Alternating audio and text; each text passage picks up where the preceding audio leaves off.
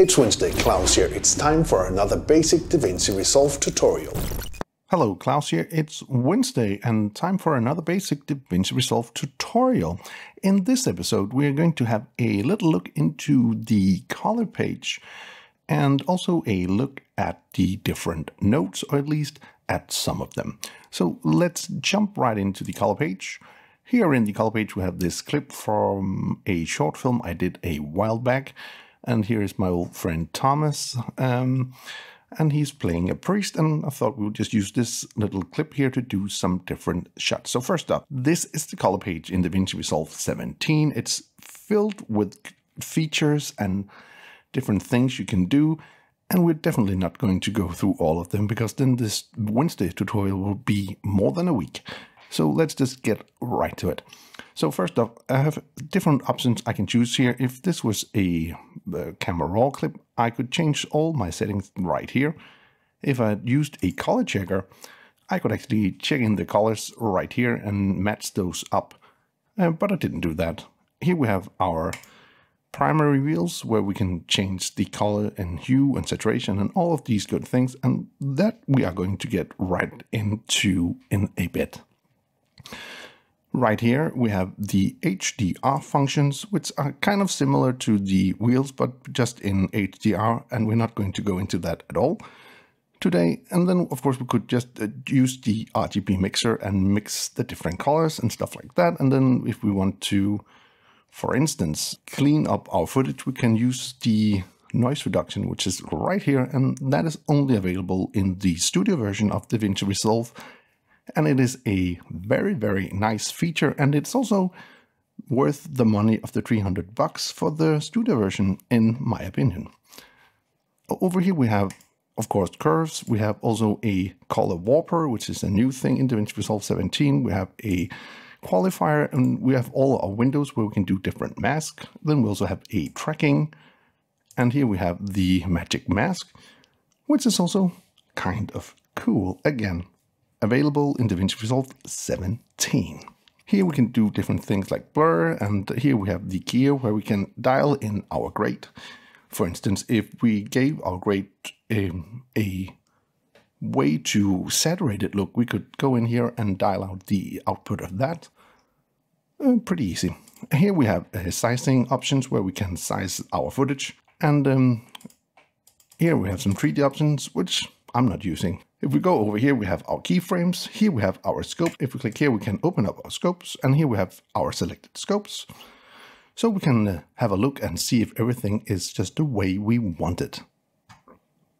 We're just going to close that down. Up here we have a light box.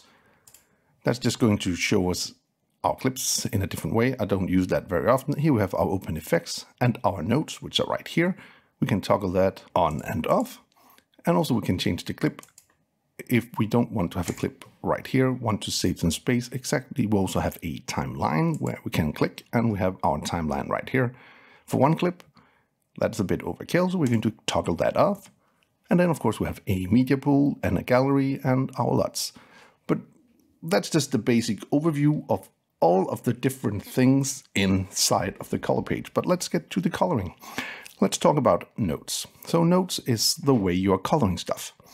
So for instance, I have one note here, and I could do some kind of correction in this note. Let's take down the lift here, and let's go to the gamma and lift that up a bit. And then we can go to the gain, and we can lift that up. Something like that. So let's say that is like our first correction. We want to do another correction.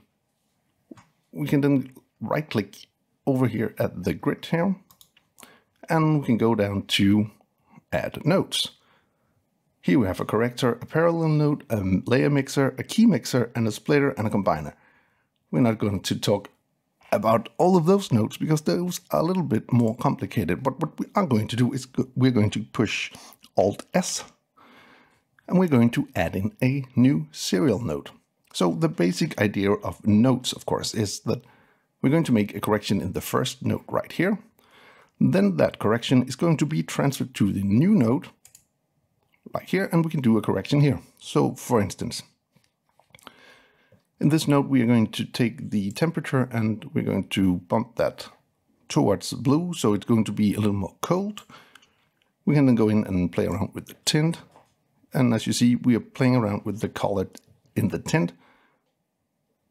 And we can have a look at our scopes over here and see how the colors are.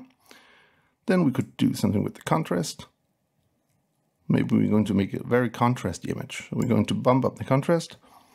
We also have here a color boost, and what that is doing, it's boosting certain colors. So if we boost this all the way up, this is going to look like terrible. So don't do that, but give it a little bit.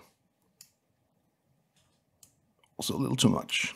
And also we have some saturation here. We can bump up saturation, something like that. So if we want to take a look at what we did already, we can just toggle on and off here. So we went from this flat image to this, which is maybe what we want. And then we could do like another node, Alt S. And then we could go into, let's say, into the RGB mixer. And we could, for instance, take the blue output and take that out of the image if we wanted to have this very strange yellow picture. If we've done something we don't like, we can just all the time reset things just by clicking right here. So let's play around with the red, green, and blue channels. Adding in a little bit, taking out some. Maybe something like that. Of course, if you have one certain node selected, you can also push Ctrl D to deselect that node. So you can actually push Ctrl D and you can see what that node actually did. So before I did my changes in the RGB mixer, this was the look I had, and then I did the changes and I got this. So this is like a basic thing of nodes, combining nodes together to make your final image. So for this little round trip in the color page, that's all for now, but I do hope you found this video useful, and if you did, please hit that subscribe button, give the video a like, share it with your friends if you think it would help them out, and if you want to be notified every time there's a new video on this channel, please hit that bell icon down in the corner. Until next time, keep filming, keep learning, and keep sharing.